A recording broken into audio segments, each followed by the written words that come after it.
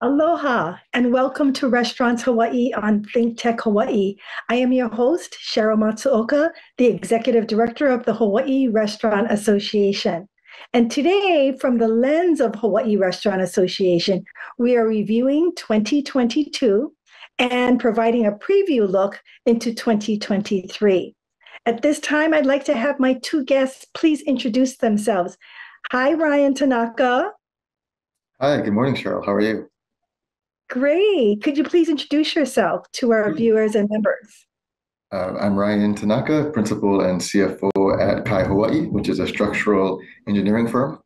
I also run our investments, and so I focus on diversification. We have a nice money market portfolio and affordable housing portfolio that I created a few years ago in partnership with the city.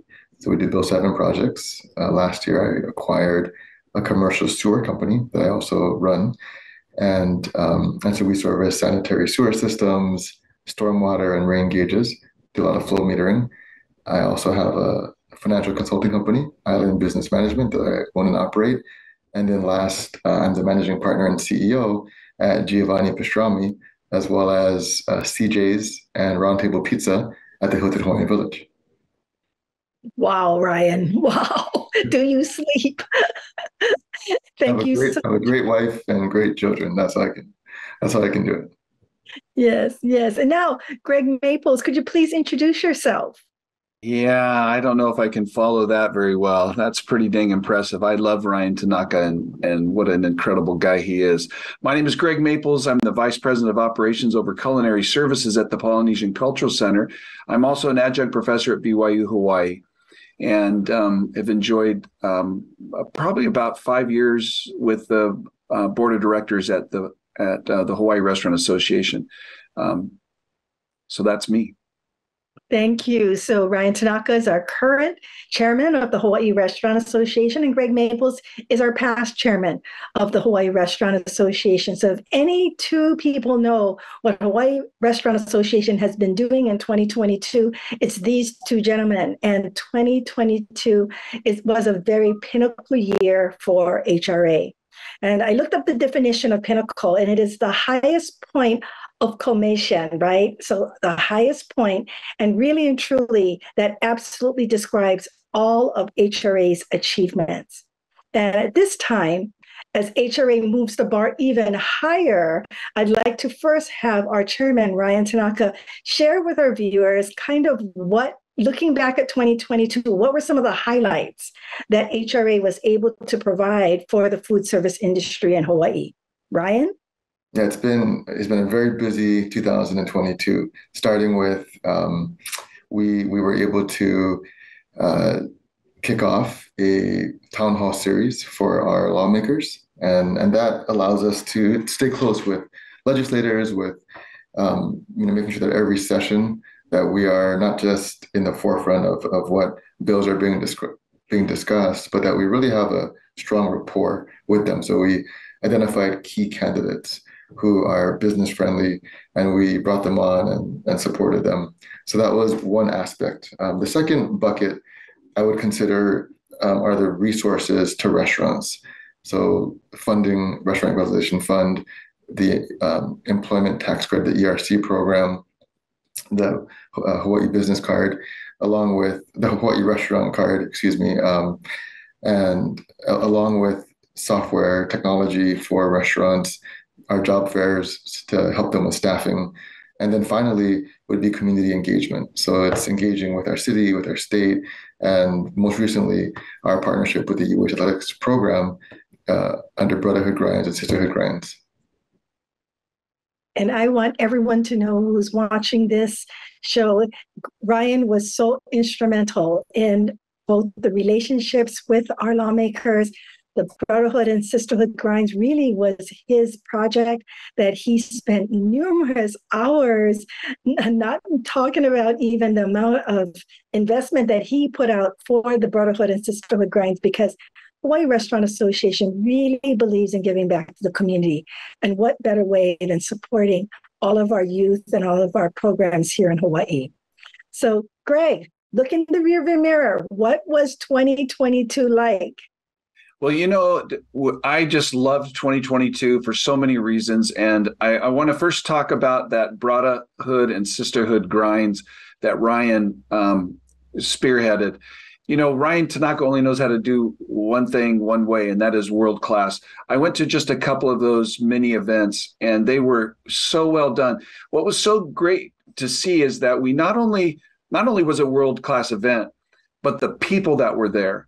I mean, we had government officials, we had business, very important business people all together in the same room. We had people from University of Hawaii athletic, not only directors and coaches, but we had players. We had all these people under one roof. I just can't tell you how exciting it was to be a part of those. And I want to give Ryan a real big attaboy for that, because I think that went really a long ways to build that relationship that I think was one of the big things that happened in 2022. And that was solidifying our relationship with our government officials. Victor Lim, who is a franchisee for McDonald's. If you live in Honolulu and you don't know Victor Lim, you must have just moved here. Everybody knows Victor. He's such an incredible guy. He's been on our board of directors for so long, and I just can't say enough good about him. I spent the other evening at the 75th HRA birthday anniversary with him, and I just love that man. I just love that man. And so he works so hard for us, and we continue to look at what's, building those relationships. That was really big in 2022, getting our voice heard when it comes to legislation, and setting ourselves up for the legislative session in 2023, which, by the way, is going to run from January 19th through May 5th. That is a busy time for all of us, and hopefully a busy time for those who watch this show, because in today's world, we have to pay attention to what's going on in our legislature. Ryan mentioned the second round of the HRC, the Hawaii Business, the business holiday card that came out. I think there was over $750,000 that went into the food service industry from this card. This was huge, phenomenal, unprecedented, never done before in the history of Hawaii, never done before in the history of the Hawaii restaurant industry. And so to put $750,000, Sheryl, I want to put that attaboy on your back, because you rode that horse like it was, you did such a great job with that. And I give you credit for that. You did such an amazing job to make sure that we rolled that out correctly. We have the Restaurant Revitalization Fund and our partnership with the SBA. Those, we've tried to up our relationship with them, and that's been really good. They've got such great people to work with over there, don't they? I mean, the people who are doing the RRF and who came on, I think they had some of them on this show, and other people who were trying to help the people of Hawaii. They're just such incredible people. Let's see what else. You had the free hiring event. That comes to my mind. The industry's struggling with employees. We're still struggling with employees. I think we'll talk about that later. But we were able to partner with the HRA, partnered with the American Jobs Center. And, coming up on January 10th, it's a Tuesday from 9 to 1 at the Dole Cannery, by the way. There'll be another free hiring event. And so mark your calendar. If you're struggling with employees, this is another really great place that you can go. And, we can't ever forget our good mayor, Mayor Rick Blangiardi, who I came to know, love, and appreciate during the pandemic and the time that we got a chance to spend together. His pushing the Oahu's Sidewalk pilot program, the dining on the sidewalk, those restaurants who were able to participate that not only were able to expand their dining footprint, but which meant they were able to get more sales. It sounds like a small thing, but it's one of those 1% that makes a big difference. And we give Mayor Blangiardi a huge hats off. HRA also distributed over 20,000 COVID test kits. And a big mahalo goes out to Chef Zone for allowing us to use their parking lot. And to Ave Kwok, who was the project leader, who is going to be taking Ryan's place in June of next year. Ave is an incredible man. We're also lucky to even know him. And but 20,000 COVID kits were passed out. Those were passed out by actual people who volunteered to come and do it. And we're so grateful for that. So we've had so many initiatives in 2022 because we're coming out of COVID. Sheryl, you've been such a big part of HRA success. And I want to even say even more. If I had $1 for every tear you shed over restaurants that were hurting, you and I would both retire millionaires. And because you care so much about it. And I want to say thank you to you. And we're in such great hands going into 2023 with Ryan, you, Ave, and some of the others on our executive committee. So that's kind of my high level overview of 2022. Thank you. Thank you so much, Greg. And another way that Hawaii Restaurant Association was able to keep our restaurant doors open and our restaurants in business was the employee retention credit. Ryan, you know how many people kept asking me, can I apply for this? But I got PPP. Can I apply for this? There was so many questions, Ryan.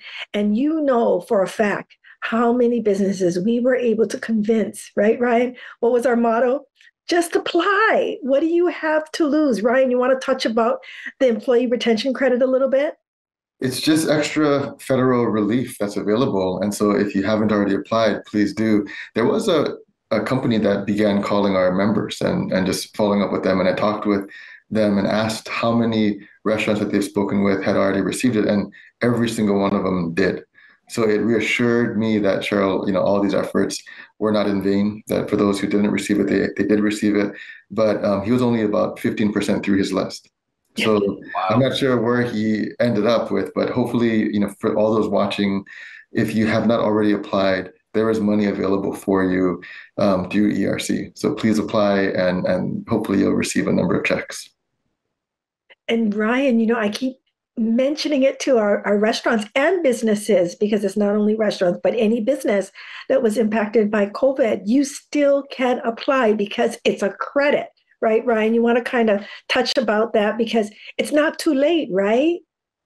Yeah, I don't recall the number of years, but you still have quite a while to apply. So it's a credit, which means that it's for payroll already paid back in 2020, 2021, and even into 2022. So you have the chance to receive 3 separate payments back.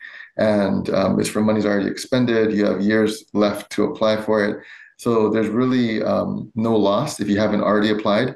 And there's no reduction in what you receive. So the money's sitting there, it's available. Again, please apply as fast as you can to make sure that you secure your money. And many times, gentlemen, that's what I spend most of my day, just communicating to our restaurants and our businesses that there are other ways that you can be including credits, right, on top of all the different ways that you can save money, which then helps your bottom line. And that's what Hawaii Restaurant is all about, is helping our businesses and our food service industry stay in line. Okay, so now we're going to turn around and we're going to start looking at 2023. And what does 2023 bring for our food service industry and our Hawaii restaurants? Greg, you want to take it first? What does 2023 bring? Yeah, 2023, I think, is going to bring a couple of challenges. One is going to be the softening of tourism, which we've already started to see, and we see projections going into the new year where it's going to be soft. So, how do we as an HRA help support that? Clearly, we do that through continuing to promote just what you guys talked about, the ERC program, hiring events, et cetera. The other thing that's going to be weighing, and it's a cloud that stays over our head constantly, and it's the legislation of our government. And it's the ongoing drudgery of knowing that we're headed towards $18 an hour in minimum wage. So somewhere in 2023, we're going to start to feel the full effects of the $12, knowing that at the end of the year, we're going to take another jump by $1. And we're going to have to start really having conversations with our government officials about what is the right dollar amount. Clearly, $18 is not the right amount. That is not sustainable, and it's certainly not something that I would support long term. So, I think that those are some of the things that I think we got to start looking at.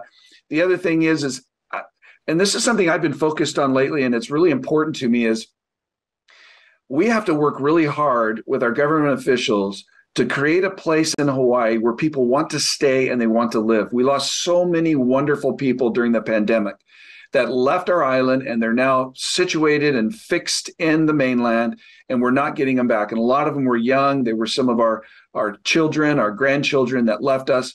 And we have got to create an environment where we have affordable housing, where, yes, pay is right, but it's got to be right for everybody, because you and I both know that we could easily go up to $18 an hour. It just means you're going to pay $75 for a dinner out per person, which is not going to do anybody any good. But we've got to work to try to create an environment on this island where our keiki will want to stay, and we'll be able to have some of that tenured, skilled employees. So some of the things that are on my mind are those as well. Thank you, Greg. You are so right. And when we do meet with our government officials and our lawmakers, the first thing they always say is, we want to hear from your restaurateurs. We want to hear from the people that's in our community. What exactly is the struggle? Ryan and Greg and Victor, they do a great job communicating what they hear from our business community. But the lawmakers say they need to hear from the actual business owners. So we really encourage people who are in business to contact us if they want to get on our government relations committee, because it's so important. You do have a voice, and we do need you to support the Hawaii Restaurant Association. I just want to add to that real quick, Sheryl. I know as well as anybody, having owned many restaurants, how busy people are. But I'm telling you, and I want to speak straight to the people who are listening to this, you have to make time for this. This is not something that you can not make time for. You have to be willing to go and testify. You have to be willing to go and send the emails, send the texts, testify, whatever it is, and we're going to help you. HRA is going to help you realize what you need to do, right? Sheryl, you're going to be really good about saying, do these things. We're going to be sending things out to help guide you. But I promise you, more than ever, you have to be involved, or you're simply abdicating your business and your livelihood to those who don't know anything about it. That's true. That's so true, Greg. Very well said, because that's what I was trying to say. So, Ryan, let's now look at 2023, and let's just share with our viewers and members, what do you see as the chairman of the Hawaii Restaurant Association happening in 2023? So let me start by echoing some of Greg's comments, because the minimum wage discussion was front and center for all of us early this year. And I want to just set realistic expectations that we can fight against it all we want. There was no way that we could have stopped it. And there's no way that I don't really see, it'd be very difficult for us to try to tear that back down because it's already been passed. And because there's now this huge labor market that's looking forward to it. So while the restaurant owners and the employers are getting nervous, you have this contingent that's of Alice families and people who are struggling, who are saying, wow, this is great. We can finally start to pay all of our bills.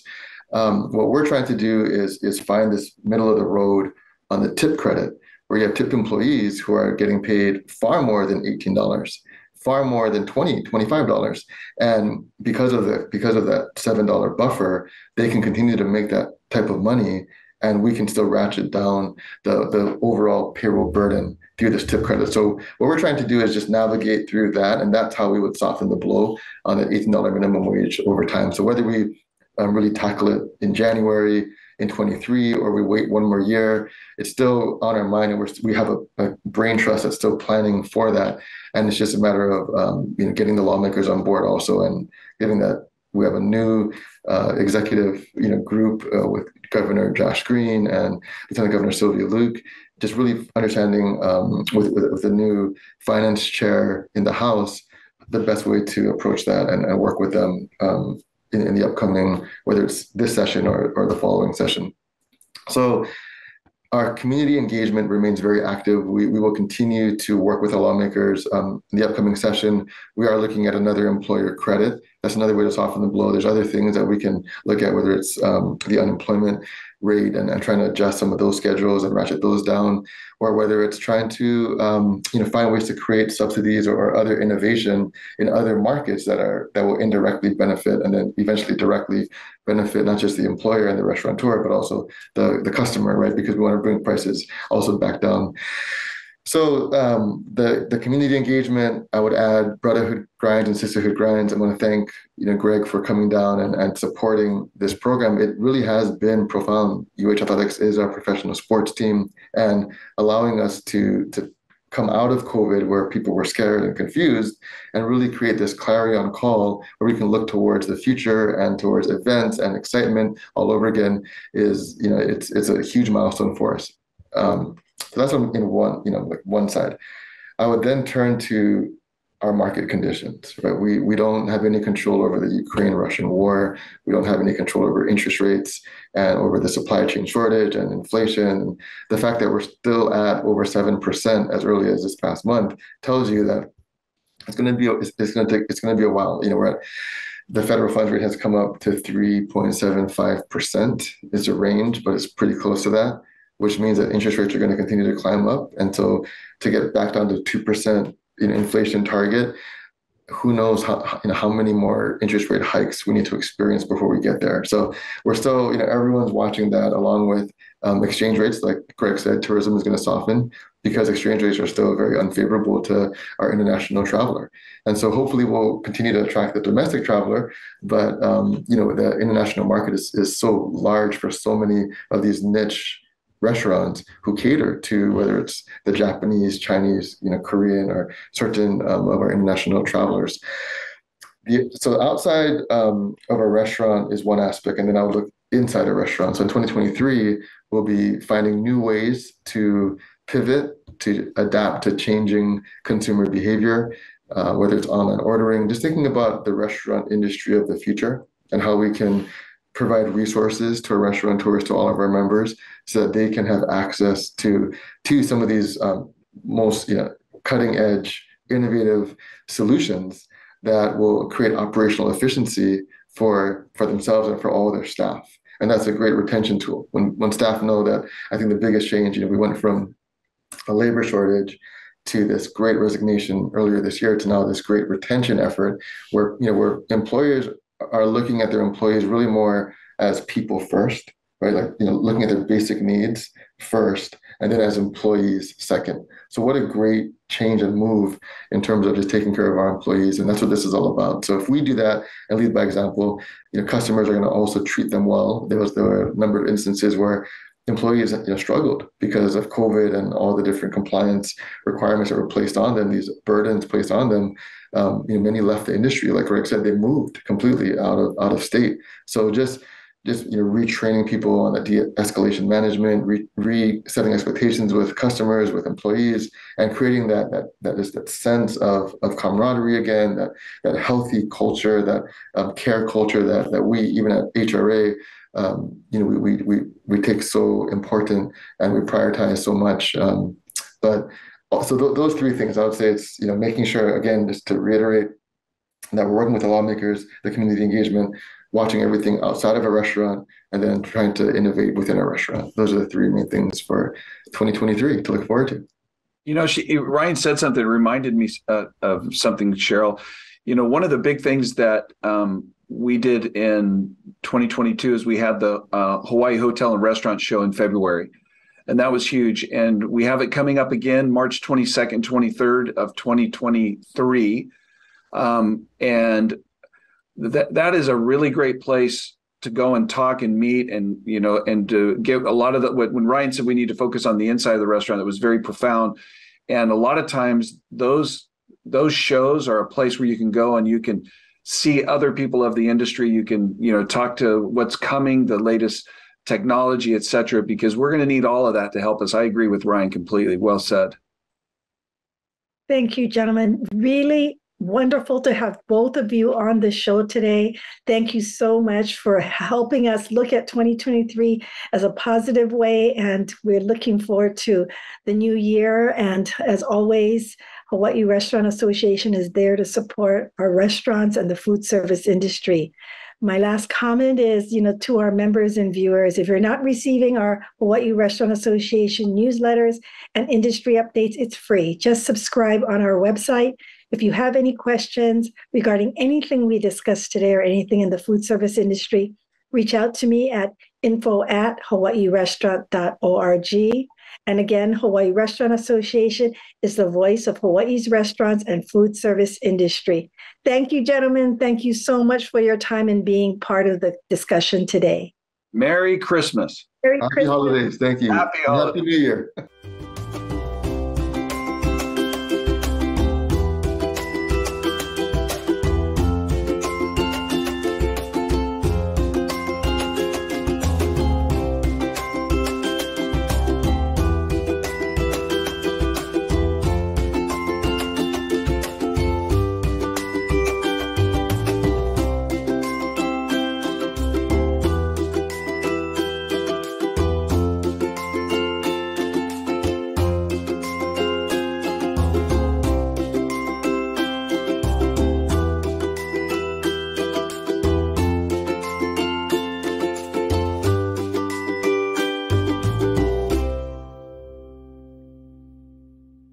Thank you so much for watching Think Tech Hawaii.